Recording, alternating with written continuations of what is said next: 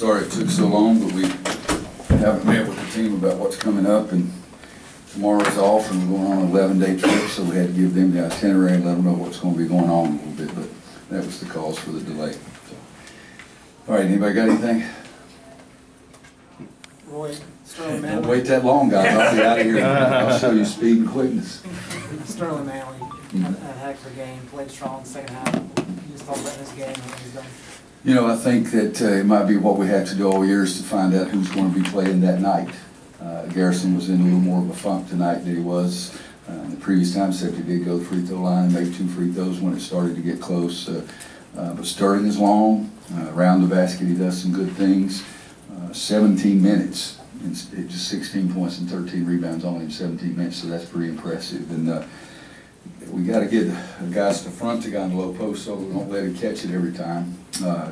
In fact, B. Huff did a better job of fronting the guy in the low post than anybody else did. It's hard not having Cam, not having B-Rob, and then you got Kenny with 4 fouls, Garrison with 4 fouls at the end of the first half. We had Joel with 2, Garrison with 2, and I didn't want to play them the last 5 minutes, so it was trying to put a mismatch few of lineups out there. But we had 5 guys in double figures, and 1, 2, 3, 4, 5, 6, 7, 8. I think it's 9 guys that played double figures minutes, and so it was a good team win over a good team. They've gotten off to a tough start, but they played at Monmouth, at Arkansas, at North Carolina, and I think they've got at Maryland next. But that's a good team. We really wanted to try to focus and do a great job on Zach Thomas. He only got 21, so we really did a great job.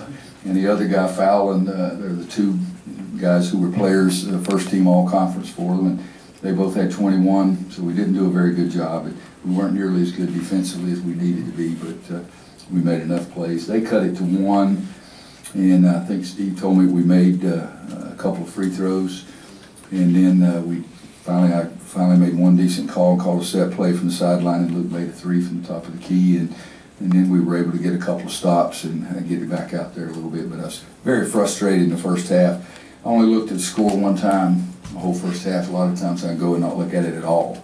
And I looked up and I can't remember now, it's 15 or 16, and then we miss a box out and give them a basket, and then we did miss a pickup assignment and give them a 3, and then all of a sudden it's 15 or 16 down to 10, and that gave them a little more confidence too. Other than the shooting, what did you think of Joel tonight? I thought he was really good. I halfway expected that from the shooting, but when he made that first one, I thought maybe that's going to be wrong. He's the one that handed me the ball out there. I told him he's glad it was a handoff, that he didn't shoot it to me. It would not have been a complete pass if he had thrown it to me as like he's shooting. But tough kid.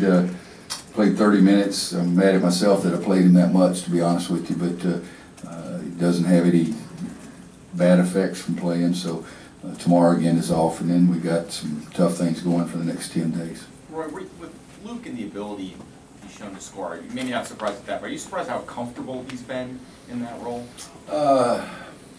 Yeah, I would say probably a little bit, because you get comfortable with great confidence, and how do you get great confidence is because you're accomplishing things, and you get confidence from working hard. So I knew he was going to do that last part. Again, I met with him, I met with every player at the end of each year and talk about their year and what I expected of them, and after his freshman year he said, "You'll find out I'll work harder than everybody." And he admits that Justin Jackson may have tied him, and so this year I said, "What are you going to tell me now?" And he said, "You'll see it again," but I think he's gained a great deal of confidence from his play last year down the stretch in the tournament. Butler and Kentucky, not just the Kentucky shot, but Butler and Kentucky. And then when you have confidence from your play and you put in the amount of time and effort that he does, I mean, he's in the gym, guys. He's in the gym a lot.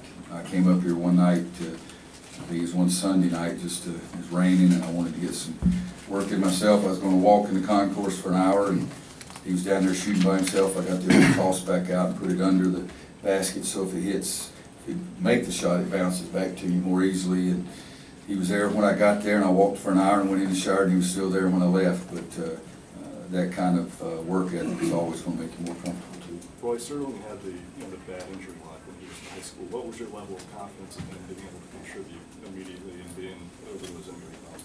Well, I never saw him when he had the injury problems. I just saw him after it was over with. Saw him in the fall of his senior year. It was a pretty late start in recruiting.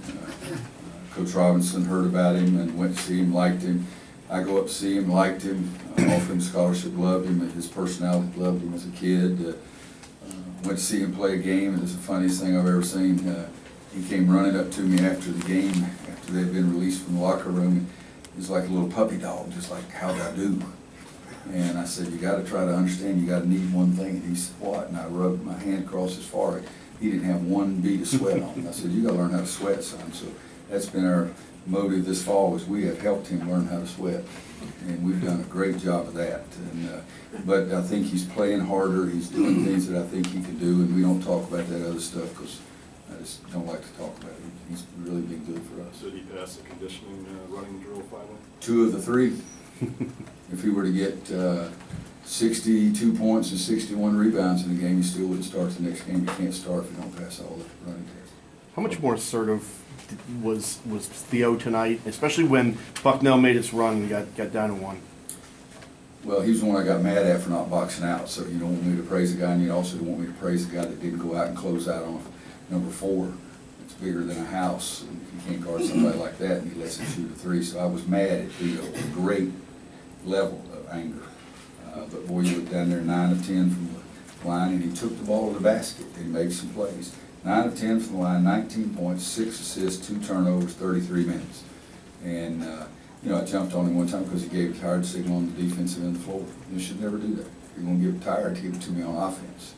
And so I chewed on him a little bit, but other than that, I thought after that point, other than no denial over there, I thought he was really something. And he made some huge baskets for us. His 19 points and the 9 free throws are career highs. Take one more for Coach. Roy, the news of Two news more. of Cameron Johnson's injury, how might that affect, you know, maybe what you even envisioned, how you would be able to play with his ability? Well, it's been pretty recent, guys, because it was Monday's practice. Yes, Monday. Steve was even at practice.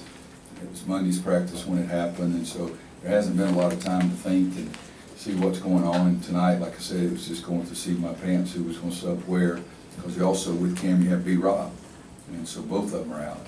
And so that meant we only had one true 3-man on the team, that's Theo. So sometimes we had to go with Kenny as a 3, and I think one time we may have even gone with Andrew as a 3. And Andrew gave us some good minutes defensively too. Cam, 4 to 6 weeks. We hope we'll get him back even quicker, but we're not going to push him. He really sort of wanted to play on Friday night, and it just didn't feel good for me. And then Sunday he came to practice and really did a nice job and was fighting through the stiffness in the back and his neck. And then he goes in to lay it up in a fast break play in the scrimmage. And the 7th came out of nowhere and blocked it. It was a big time block. And Cam came down and his leg got buckled up underneath him. And so it looked ugly. It was ugly. But 4 to 6 weeks, and we're getting ready to go see him at the hospital right now.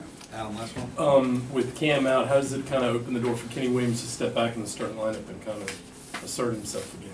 Well, I think I started Kenny the first game, but He did. Okay. yeah, I think Sorry, he's all well, right. maybe how does it allow you to work the rotation a little bit? That I don't know. I'm just being honest with you, because again, it's less than 48 hours ago when it happened. And you know, today I played Joel with 7th and with Jalek both, and played Joel some at the 2.